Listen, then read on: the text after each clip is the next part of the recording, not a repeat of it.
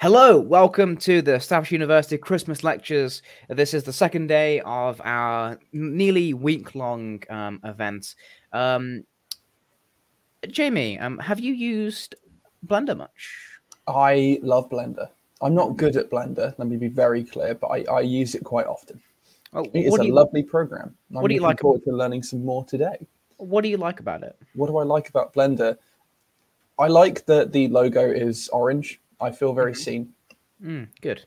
Yeah, I like how it's it's free and accessible, and you can do lots of really cool stuff with it.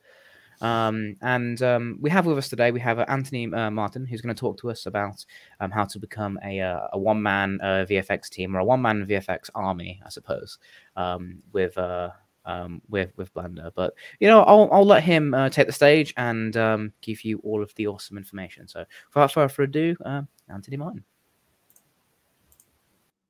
Hey, hello. I'm Anthony. Yeah, thanks, Ben. Thanks, Jamie. So I'm going to give you a presentation on a bunch of things.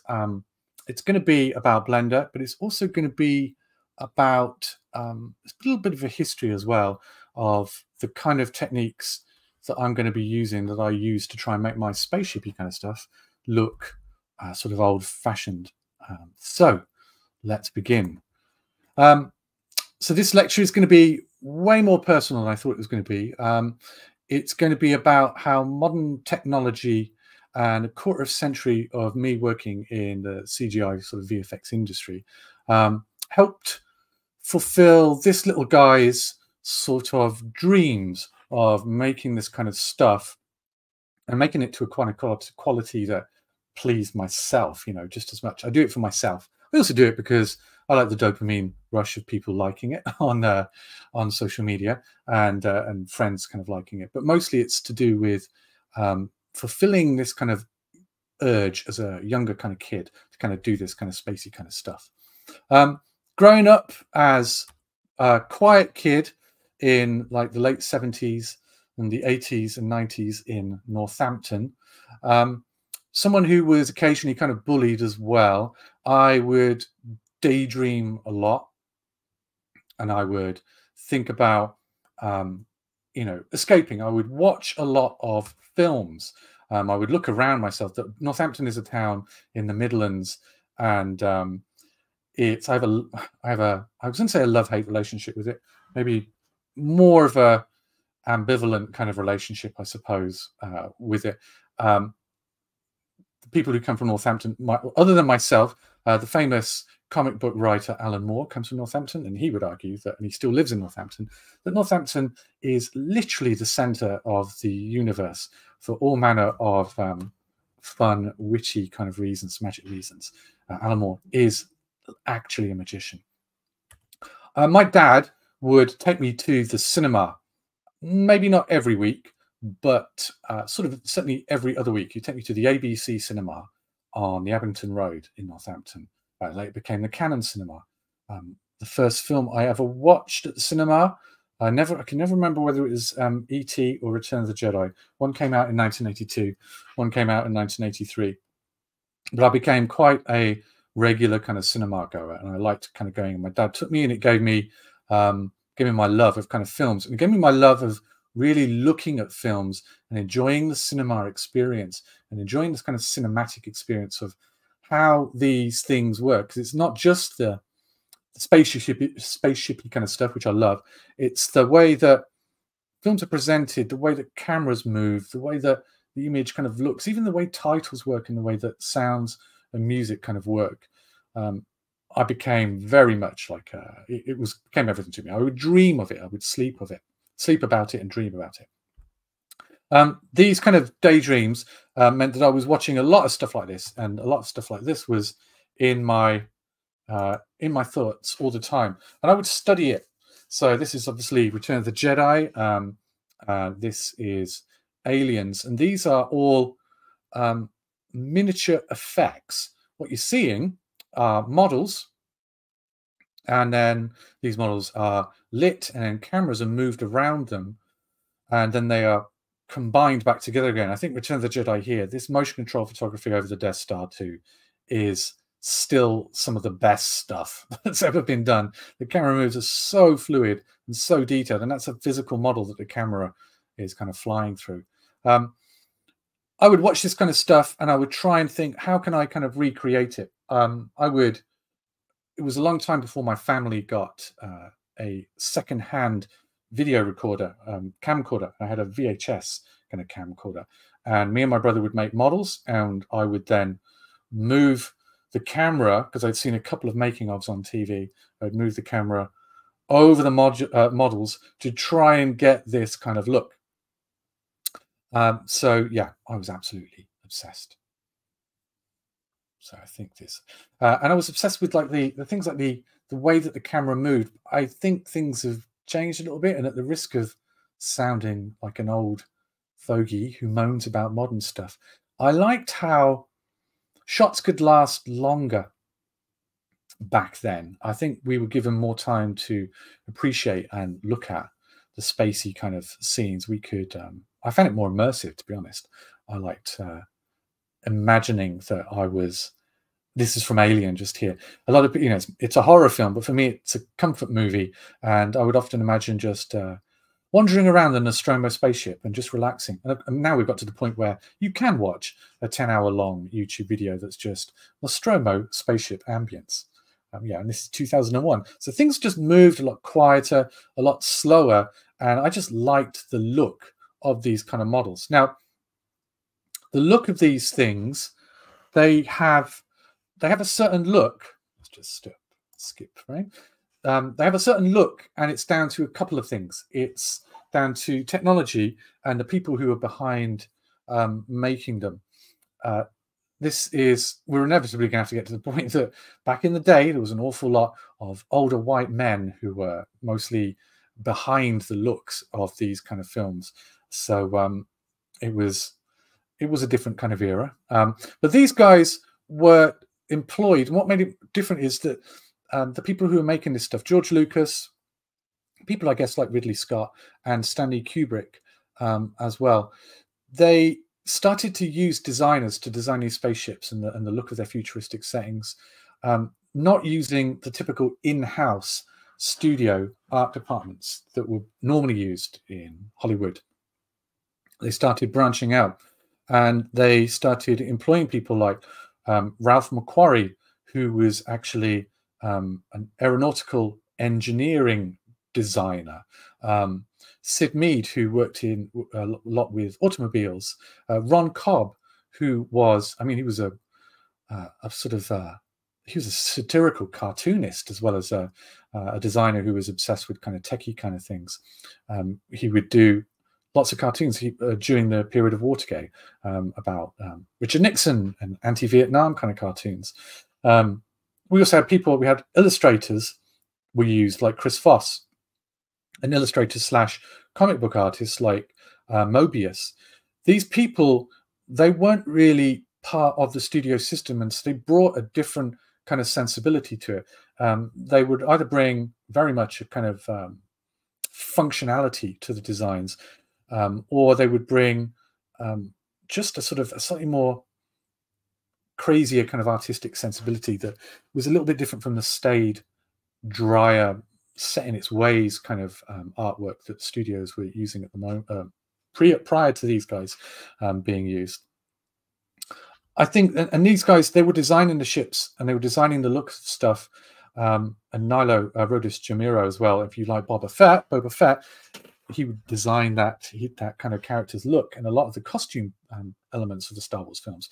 But these guys would bring a different design sensibility to these spaceships. But it was more than that as well. It was also what happened once these designs were passed on to the model shop fabricators.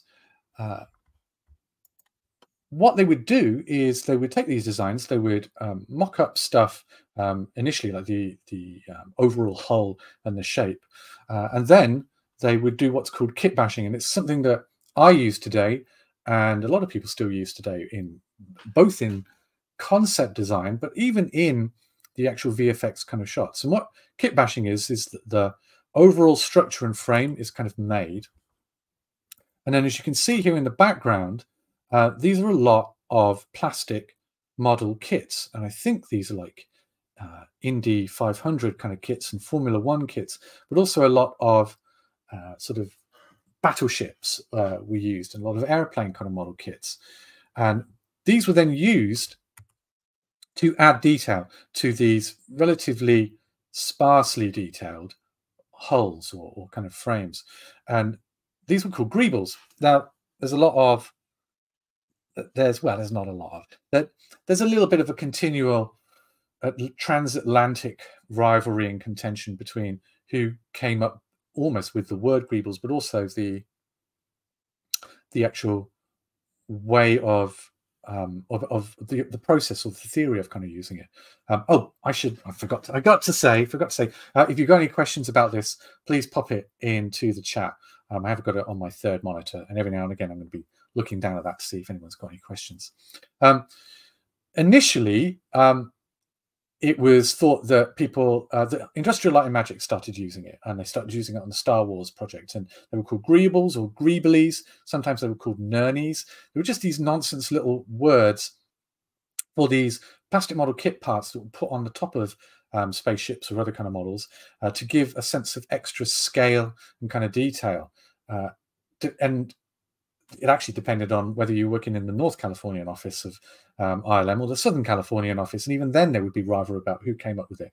But at the same time, people in the UK were saying, well, as a lot of disgruntled chip on their shoulder Brits would say, those damn Yanks, we came up with it.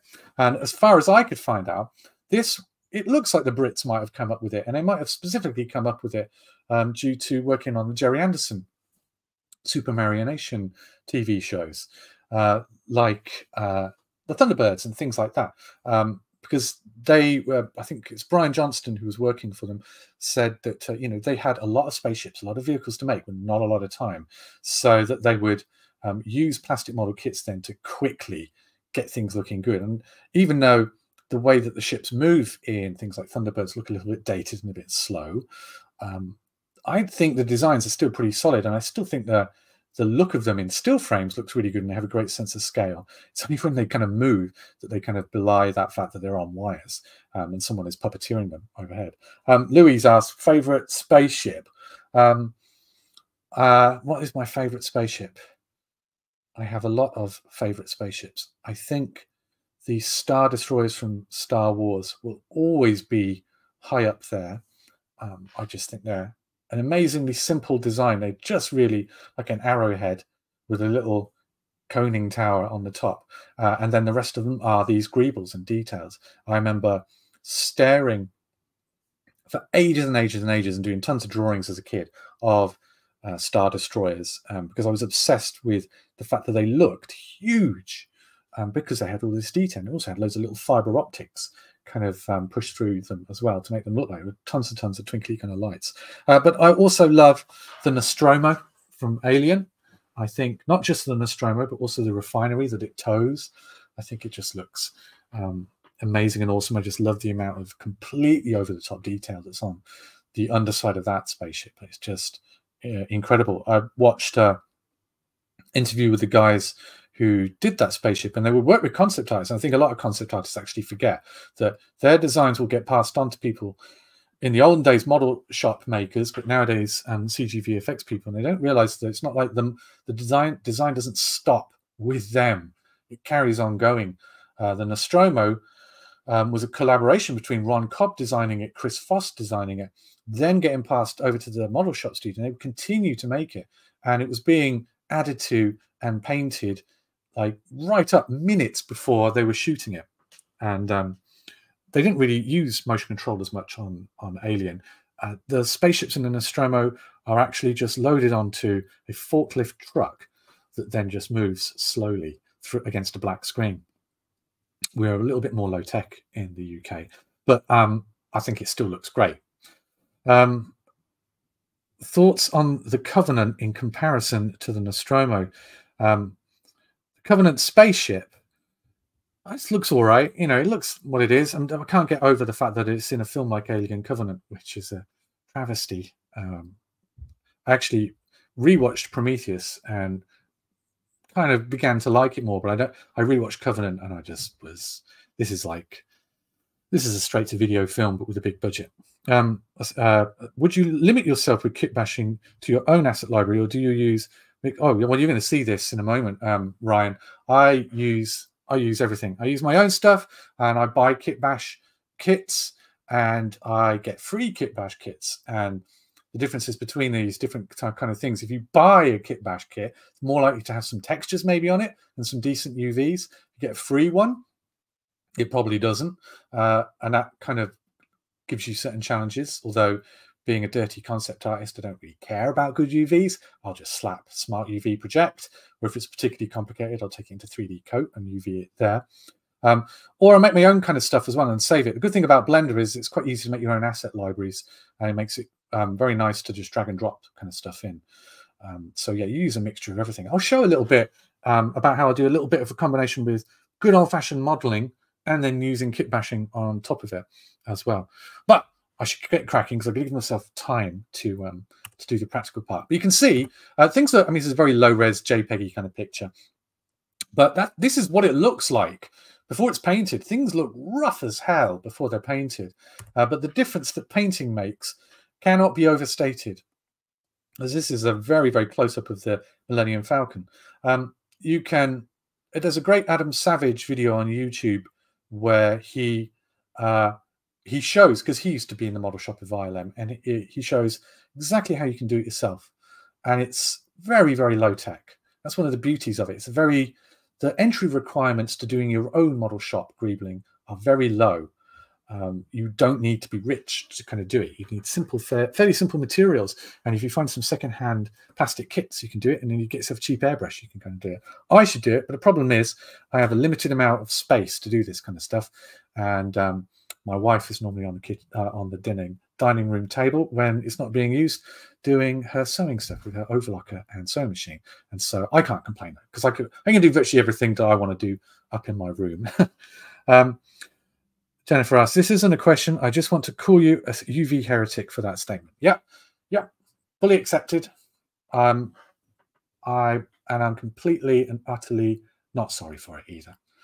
Obviously, if I was making stuff to go in a game engine or to pass on to a VFX colleague, I would be too ashamed to pass on what I do in terms of a concept kind of workflow. Right, the next thing, apart from how the models looked and how they were made, it's how they moved. Nowadays, obviously, with CG, you can fly a camera around anything super quick. There are absolutely no limitations. Back when things like 2001 was being made and ILM were doing Star Wars, things were a bit trickier. Up until this point, spaceships were, as I mentioned, a bit like Jerry Anderson stuff. They were literally on filaments, like fishing wire, and dangled from above. This caused immense amount of problems, and they would run the camera at a high frame rate so that everything looks slower and bigger, but it was still wobbling around on some wire. And if you wanted to repeat a shot, maybe to do a double exposure to put something else in, you couldn't do it accurately, because even the best puppeteer in the world can't perfectly recreate the same movement. So the way ILM got around this, or they came up with the idea, and it actually was beginning to be sort of explored in things like 2001, is instead of moving the spaceship, move the camera around the spaceship. That way you can lock that spaceship off and it won't wobble, and it's easier to control the camera.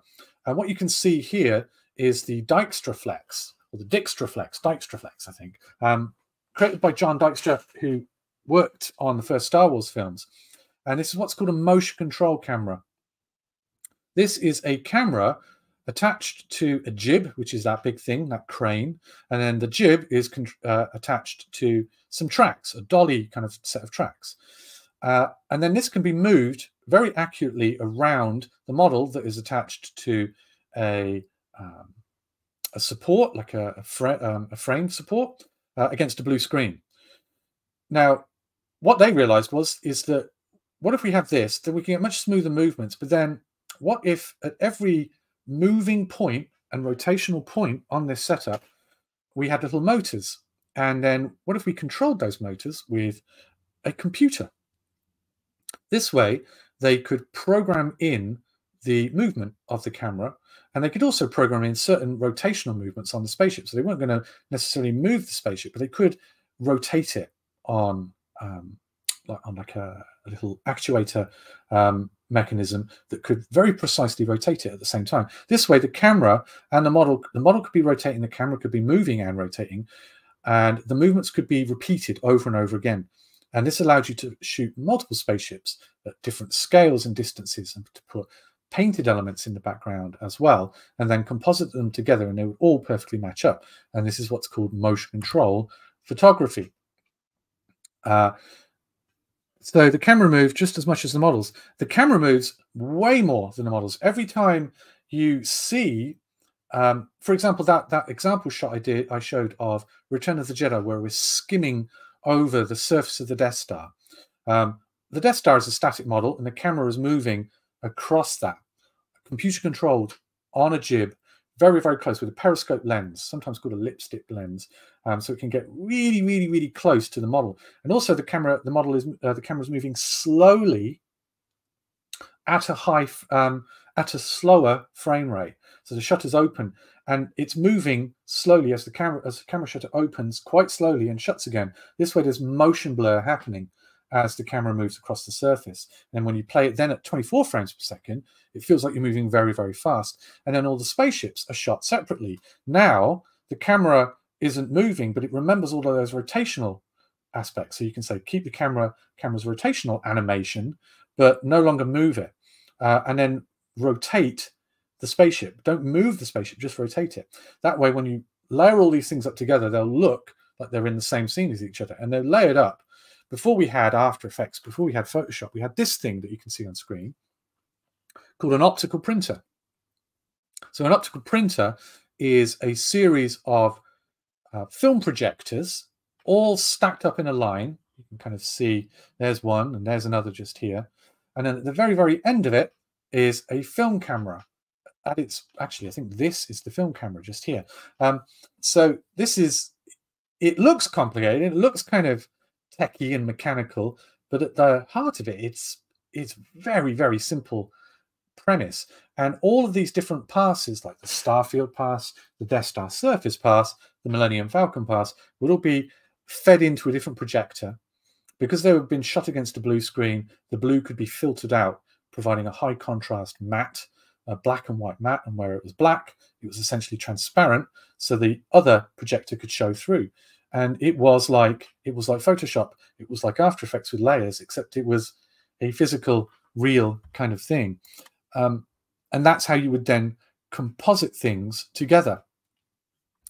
Now, so all of this stuff, despite being computer controlled, it's mechanical and exists physically. Not only that, a lot of the time, because they're in America, it's in a hot environment like in Southern California. And it's all affected, and it's film running fast, 24 frames per second, through projectors and cameras, and things can heat up and they can cool down, and metal can expand and contract, and film cannot be perfectly aligned in these machines, and so things wobble and they're out of sync, and so things don't look perfect. If you freeze frame one of the Star Wars shots, you can see stuff that's kind of wrong. Except when I was a kid, it used to bother me a bit, because I was a bit of oh my God, look, you can see the mistake. You can see the matte lines around the TIE fighters during Empire Strikes Back, whizzing through the asteroid field. But now I think it looks right. Now I love it, because I like the fact that it's not quite right. It's imperfect, and so it has a sort of a warmer kind of feel, and I want to put that stuff into my stuff because it's pure nostalgia for me. I want to create the look of stuff of how I remembered it looking, and so I will go in there, of course, and bizarrely, even though coming straight out of 3D, things will look perfect. There will be no wobble. Everything will be perfect. I will go in and I will add that stuff. And as you can see here, what I try and do is I try and go in and I try and make it imperfect and add little black matte lines where things kind of don't quite match up. So yeah, that's kind of what I want to do. I want to recreate space scenes now, a middle-aged I want to make them look how they used to look because just because I do and I can, and it's fun. So I grew up wanting to make this stuff. Obviously, I'd be watching Star Wars, watching kind of Alien. Too young, but I'd watch it because when we finally got a video recorder, I could pester my dad to go down to Ritz Video or Blockbuster's Video and get us out an 18 certificate film. Bizarrely enough, it would be there's no sex stuff in it, is there? No, don't worry. It's scary and violent. I'd go, oh, okay, that's all right then.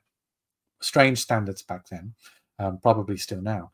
But I don't want to make this kind of stuff. But I couldn't. I was too young, and everything was made in America, or if it's down in London, near Shepperton and Bray Studios. So I wanted to make this kind of thing, and there was no way that I could see that you could study to kind of make this.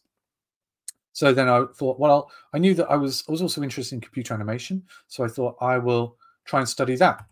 And I remember seeing at school in A-levels, there was a prospectus for Bournemouth University, and Bournemouth University was the home to the NCCA, the National Centre of Computer Animation. And I thought, right, well, there's a course so you can go and study that, and I'm interested in that because I like computer animation as well. It was very difficult to get onto. There was only about, I think, a dozen places on the course each year, and you had to have a brilliant portfolio, and you also had to be really good at maths as well. I had a middling portfolio, and I was terrible at maths, and so I did not get on the course. I remember going down for the interview, and as part of the interview, before you were interviewed, you were handed out basically kind of like Mensa-style tests, and you had to do all these logic puzzles and all that kind of stuff. And I just, I fell apart, couldn't do it at all. Thankfully, though, they also had a media production course that allowed you to do a little bit of computer animation. So I decided to do that. And I found that easy to get onto because on the media course, most people wanted to be like TV directors. And not many people on the media course wanted to do anything to do animation. So I found that was a nice little back door to kind of get in there to kind of work on CG and get access to it. And we were always given off. We were given the not so good computers as media production animation people. We were second class kind of citizens in Bournemouth when it came to animation. But I've got over it now. I did well on it, and it was fun. But it was different from how we learn today. Today there's YouTube. Today you can have a laptop and you can do this kind of stuff, especially with Blender. Back then, I remember when I finished my BA, when we would do my BA, we had these extremely old Hewlett-Packard workstations. They were still obviously more powerful than my Commodore Amiga that I had at home. But then when I did my MA, the university managed to splash out and get Silicon graphics machines, and these were the real deal back then. These were considered very, very, very high end. They were specifically made to do things like computer animation. We had loads of these O2 machines at Bournemouth University, which were pretty expensive, but they weren't as expensive as the Onyx, which I've got written in my notes was as pricey as a mid-priced saloon car. But then when I really looked into my research, way more expensive. This Onyx piece, it's not a PC, this Onyx workstation would have cost you close to £250,000. And that's before you've got any software on it at all. And the software would be in the tens of thousands of pounds as well.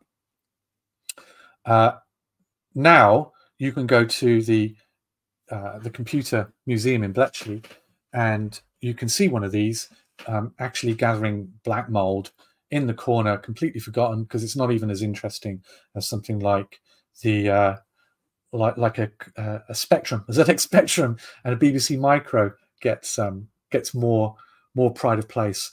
This thing, I couldn't believe it when I saw it because I thought this is, when I was at uni, we just thought, oh my god, this is amazing. And the uni did manage to get one of these, but as students we were never allowed on it. The lecturers just had it for themselves. But yeah, and now they're forgotten. Now you've got more power in a very modestly priced laptop. Yeah, and of course, I could spend ages and ages talking about how you even began back then as well. The way you rendered and got stuff onto tape. We didn't use an optical printer, but at Bournemouth University, the way to do it was that the frames would be laid down frame by frame onto a videotape using a special computer called an abacus. And you had to book time on the abacus, and it was the only way that you could get stuff from your Unix machine onto a beta tape. So yeah, there you go. I used to be a snob. So I used to be a terrible, terrible snob. Working in the industry, I can see that Adrian, who I used to work with a fair bit at Fluid Pictures, is here. That I used to be a big, big time snob. So I thought Blender was rubbish purely because it was free. Can you believe that? It was like people who won't go to Aldi and they'll only go to Waitrose because somehow, because Aldi's cheaper, it means it's worse or something like that. I was like that, and I hate myself for that. Back during the mid to late 90s, the three big bits of software used for 3D animation were well, they were 3D Studio Max, they were Softimage XSI, and they were Maya.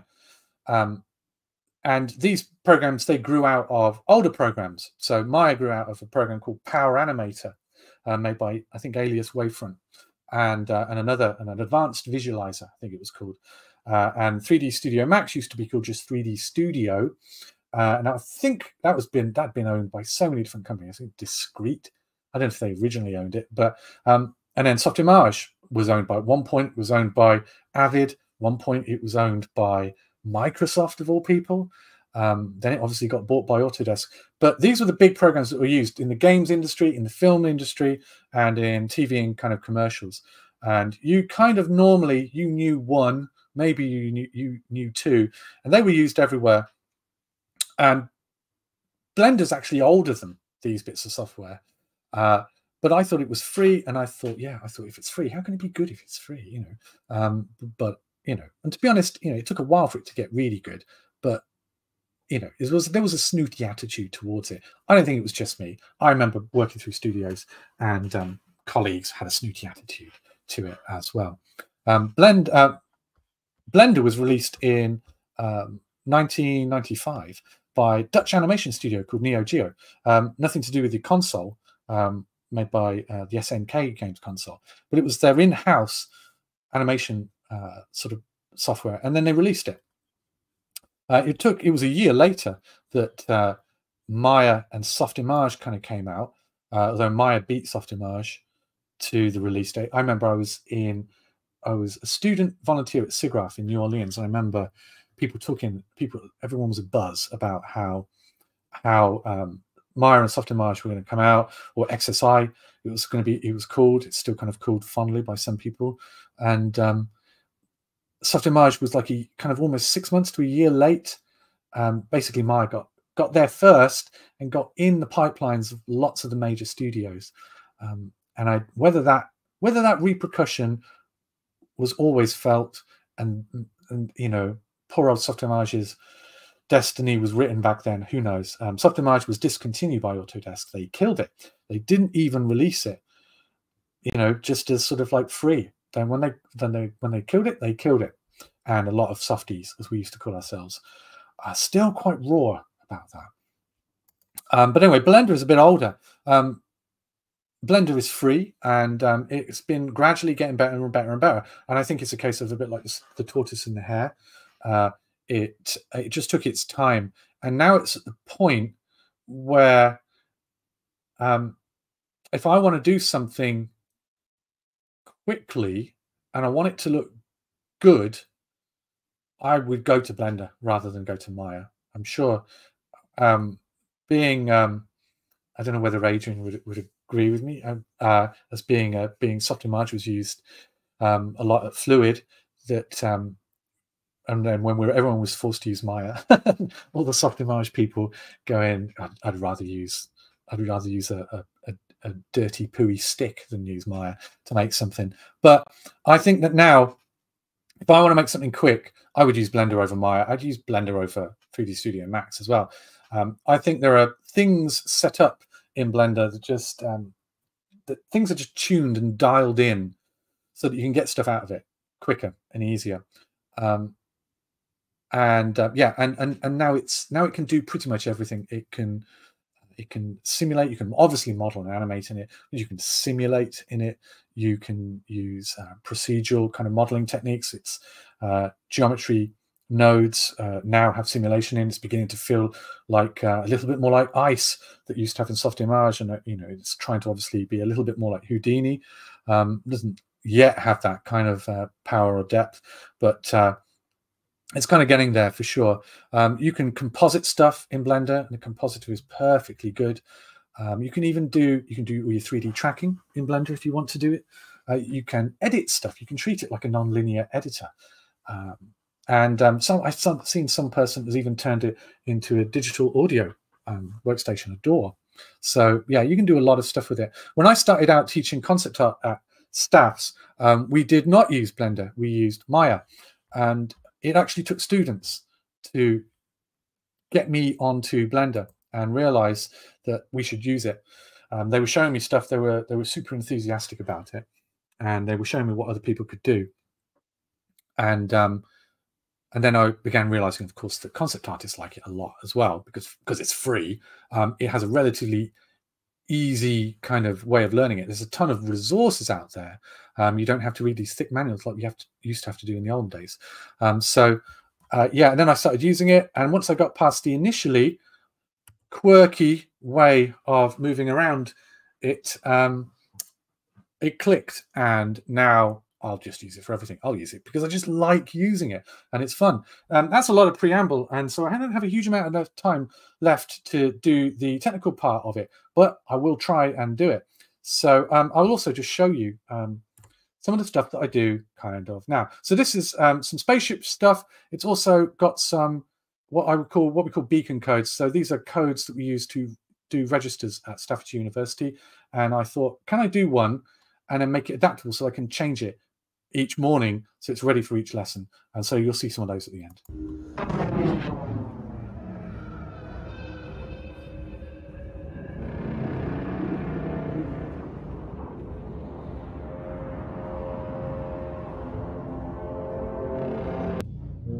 So you'll see there's a lot of slow camera moves, maybe too slow in this case, but I like it nice and slow.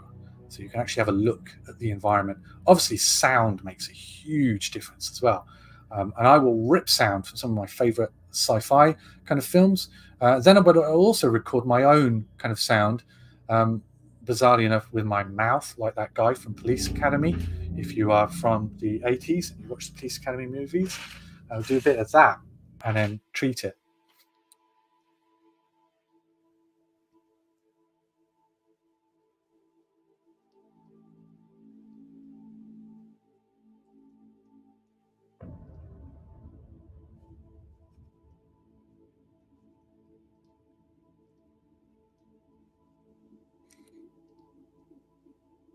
There'll also be things like Quixel Megascan assets, especially for environmental kind of stuff, because that's the quickest, easiest way.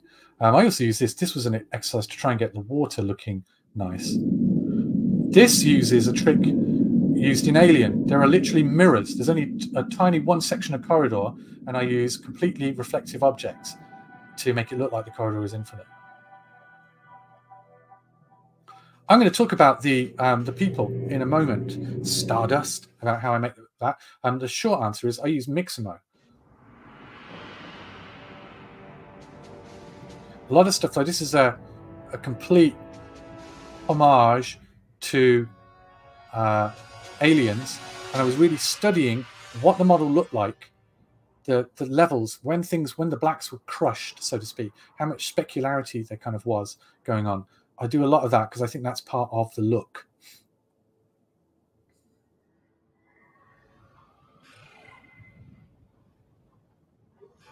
I can also recommend Polyhaven for a lot of nice environmental kind of backgrounds. They do some nice mountains and stuff like that. A lot of this is camera moves and the choreography and the lighting of it. Backlight your stuff. Don't let things get completely black. Always have a little bit of light in that blackness.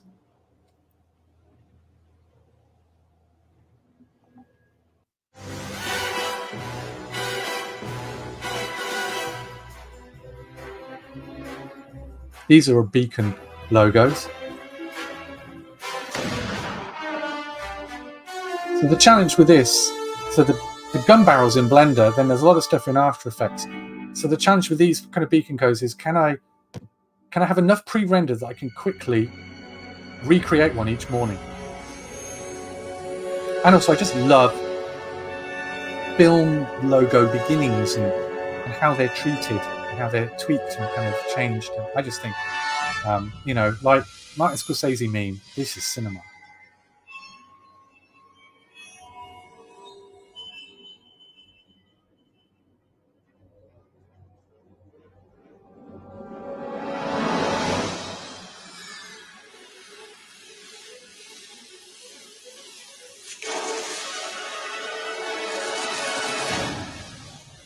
This is really, really cheaty as well.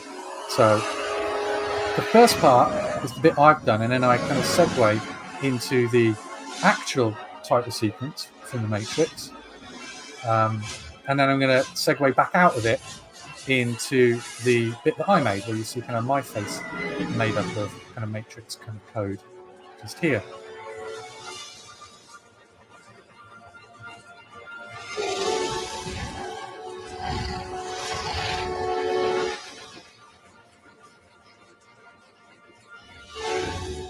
All the Matrix stuff here is all done in the shader. There's no actual geometry at all.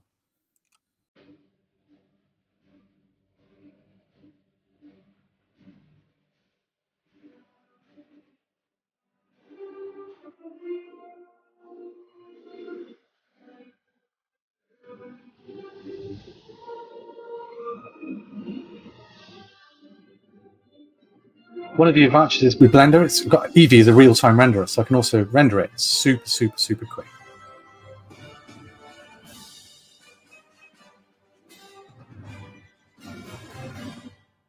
Okay, then, there we go. Let's then switch to Blender. Here was something I was playing around with earlier, and I'll show you kind of how I begin to make sort of something like this. So we'll start with a brand new scene. There's many different ways of doing this, I think. Occasionally, I will sketch something, and I do have a sketchbook downstairs actually at the moment. But yeah, I have a sketchbook, and I will doodle kind of spaceshipy kind of ideas, and I'll sometimes use that as inspiration. A lot of the time, I'll just do it. I'll just start off with the default cube and do something kind of to it to start making a spaceship. Sometimes I will, and then I'll add kind of greebles on top of it. Sometimes I will use whole greebly kitbashy things together, and I will batch them together to create new kind of looks. But what I like to do sometimes is have setups like this. I like to use symmetry a lot. I like to have a setup where I will take something else out. You know, I'll just end up with something as simple as that. I'll put a mirror modifier on it, and I will use a bisect modifier. I'm using an add-on for Blender called Hard Ops that allows me that does a lot of this kind of stuff quickly and easily to adding mirror modifiers and other things. So I can quickly add something like a solidify, and then I'll quickly add a bevel modifier that gets added to everything, and that way I can kind of go in here and I can begin to sort of come up with shapes for stuff. And then as I continue to add stuff, it'll always add on, just like a lot like 3D Studio Max. It's like a modifier stack, basically. HardOps just does it in a kind of slightly clever way, like it'll always keep your bevel at the bottom no matter what you kind of add. So, and you want your bevel added to the end result. So we can kind of I can just deal with the simple kind of shapes and block something out like this maybe. And then I will use another add-on called a box cutter, which is again is like a very fancy way of applying booleans. Maybe actually I might take something like that. I might kind of move it out a bit. Actually, I'm going to undo a bunch of stuff here. I'm going to get rid of that bevel and move this out so that my bevel here just looks a bit nicer, I think. So we've got something like this, and then I might take this maybe. Let's go make this out, and I'll use Bull Tool to cut things in and out. So Bull Tool is really, really nice. It's got a lot of, it's a bit overwhelming. There's a lot of stuff in it that initially takes a lot of getting used to. Blender is a very sort of keyboard shortcutty way of working, and a lot of the add-ons that you can get for it work in that kind of way as well. They kind of do require you to do a little bit of memory, but it is worth it because after a while you can speed up quite a lot. So I like to do a lot of this kind of stuff, and then I think a lot of hard surface stuff, especially spaceship stuff, should look like it's got panels. And you see the advantage of having bevels on means that I can cut into things, and it looks like this has been cut into like this. And then you always want to add things like little sort of indentations that sort of push inwards like that. I can hit W to turn this into a wedge, and I can get little moments like that. The shading's getting a little bit screwy here because you've been dealing with a lot of booleans and a lot of bevels on top. So we can go in and we can fix that, or we can try to fix it with a weighted normal modifier that just normally helps out with that.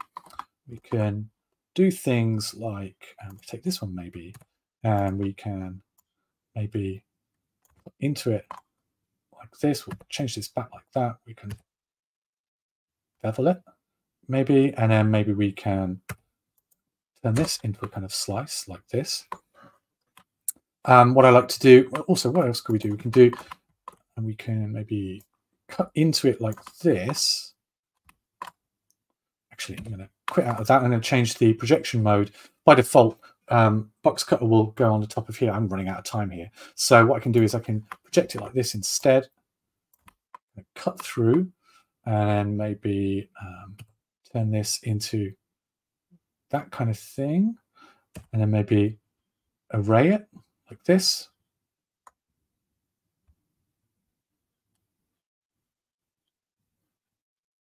Get it right, and something like that. I can build stuff up like that. What I can do then is I could we can put some greebles on it. So we can go to my assets just here. I've got loads of assets just here. Some of them made myself, some I've got over time, and I can just I don't want to go to full ships. I want to go to greebles like this, and I want to sort of start placing stuff directly on it. So I might put something like that on, and that will just instantly sort of snap to that surface. I want it mirrored on the other side, so I'll have that selected. Select any middle object, and then I can have that swap to the other side like that. Maybe I could throw a material on this. This asset pack comes with a really nice material. It's actually quite simple, but it looks good. So I can go in maybe, and I can apply this kind of metal border metals kind of sheeting, and then when we look at it like this, got kind of that kind of look. So this is how kind of greebling kind of works. You just build it up. One of the things I think is really important to do with this kind of work is to stack things up. If you're doing spaceships, you want to sort of select objects, maybe Shift and D and duplicate them, and then we can Smart Apply, and then move it just here, and then scale it like this. And I think when you're designing stuff, I think it's important that we do this. We have overlaps. This creates nice stuff here. You can put extra little lights and extra little greebles in here to make it kind of look prettier as well. And I'll build up my spaceships kind of like that. Other things that I can do is, let me see if I can just do this before I jump into After Effects. I think it's important that I show you some of the After Effects stuff, is that sometimes you want to really change and you want to deform stuff. So if I go to maybe whole parts and I bring in something like that, I want to bend this around, but it won't bend because it's modeled fairly nicely for what it is, but it doesn't have the subdivision in. And you couldn't just put a subdivision modifier onto this because it would screw up. So you actually want to dice it. And again, this is where this hard ops comes in really useful. I can dice it, basically project a whole series of cuts through it this way. And now I can make it, I'll be able to make it bend basically. So now it's got these kind of cuts going through it, and we can do things like the twist array tool, and we can create stuff like this. So we can create one piece and create like a bit of a space station kind of ring or something like that, however you kind of want to make it. I do a lot of this, so I'll use that then. Now this is, you know, I've used a hub part from a spaceship, but now I've created kind of a super techie looking sort of part just here. It's not lit very well because the light, if I put it on sun, it'll be too bright. So put it like that, and you can see you can create elements like this. And I like to stack stuff up, layer upon layer upon layer. Right, so I've only got 10 minutes left, so I'll be super quick. Then I'll bring it into After Effects, and I'll layer all this stuff up, and I will treat it a lot like a real kind of optical printer. So we will deal with the Earth, and then I'll need to put glow on the Earth. This Earth is not a complete sphere; it's just a slightly curvy kind of plane with aerial photography just mapped onto it. But it's very important that we put glows on this so that it begins to look more earthy. You can see it's quite low res as well. It's just a tiling bit of aerial photography on this. Then we'll put the spaceship on. The spaceship, that's how it looks straight out of Blender, but I need to make it so it's not so pitch black. So I need to lift all the black levels up. So we've got this slight blue, lightened black level. I think it's super important to kind of have this. I got this from observation, but also I felt validated when I watched Dennis Muren once talk about how he was telling his CG artists on even things like The Abyss, that the renders coming out of it were looking too CG, and part of that is that the black levels there was too much range in the black levels, and the black levels went all the way down to pure black.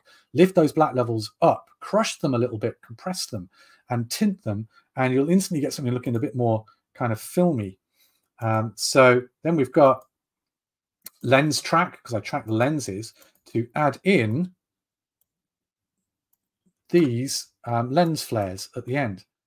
So these lens flares are just taken from texturelabs.com, an amazing free website with a ton of free textures on. So I tracked the glowy part of the spaceship, which is easy to do in After Effects. You just literally put a null over it and go track. And then I can attach just some photographic elements of lens flares that are set to screen. And then I put a little bit of, I put a wiggle controller, which wiggles the intensity and also rotates them a little bit as they're moving through the screen as well. You can buy whole proper fancy add-ons to do lens flares.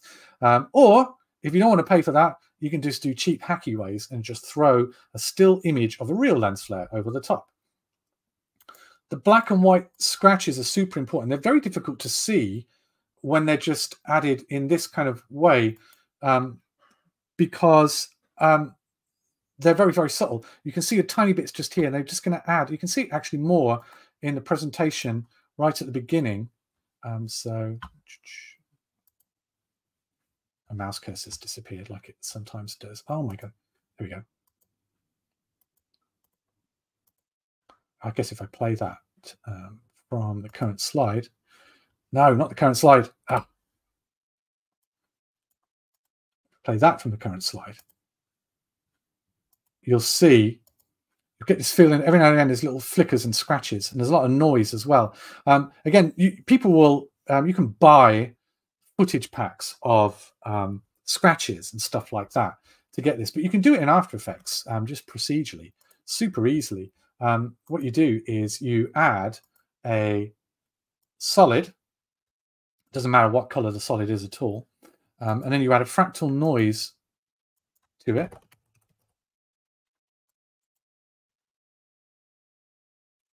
So where did I put that solid? Just here. So fractal noise looks like this to begin with. You just got to change some settings. So you want a really high contrast fractal noise, and then you want very, very low brightness, -260, and you hardly see it. And then what we're going to do is you animate the evolution with a wiggle controller. And wiggle controller just puts random numbers into things. So we can hold down Alt, hit the keyframe for evolution, and then we can type in wiggle brackets 24, because we want it to be changing once every frame in a second. And then a really high number, 30,000 or something like that. And then what this will do then is just give you a different random seed for every frame. You can see it flicker slightly just there. And this fractal noise, when it's contrasted up that much, looks a bit like dust on the lens. And then you just apply it as a screen so that none of the black gets seen, but only the white bits get seen. And then this will flicker. And then I do the same thing. I just duplicate the layer and do an opposite. So instead of minus 260, I'll do 260. And that will give me black dust as well. And I'll multiply that. And then I add a load of blur. One of the things I'll always do is I'll put a tiny little bit of chromatic aberration. Don't put too much. Don't put too much. Otherwise, it looks too cheesy. It's a bit like the lens flare of the 2010s